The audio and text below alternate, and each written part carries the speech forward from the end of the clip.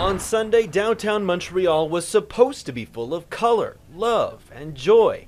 Instead, there was confusion, anger, disappointment. There were people crying, there were people devastated. Montreal's Pride Festival was set to culminate with its annual parade, the past two canceled due to COVID-19. Tens of thousands of people were expected to take over René-Lévesque Boulevard at 1 p.m.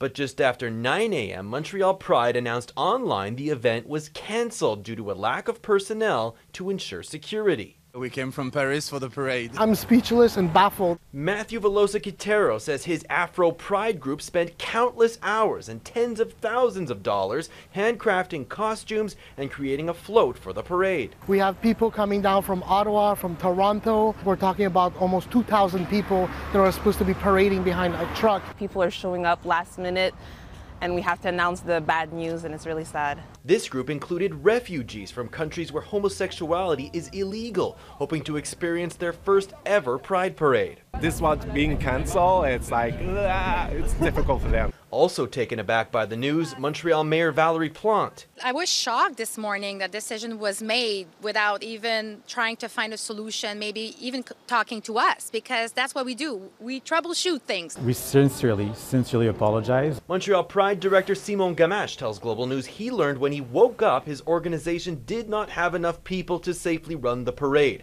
and the cancellation is his team's fault. We have to close streets and all of that to assure the safety and the safety of all participants.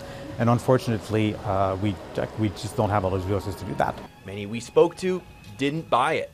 They know before, for sure, so I don't trust him. You cannot tell me you didn't know this prior. By afternoon, hundreds of devoted attendees arranged their own unsanctioned parades down St. Catherine Street, bringing lots of smiles. But organizers will be entering a tough week of questions and damage control. Dan Spector, Global News, Montreal.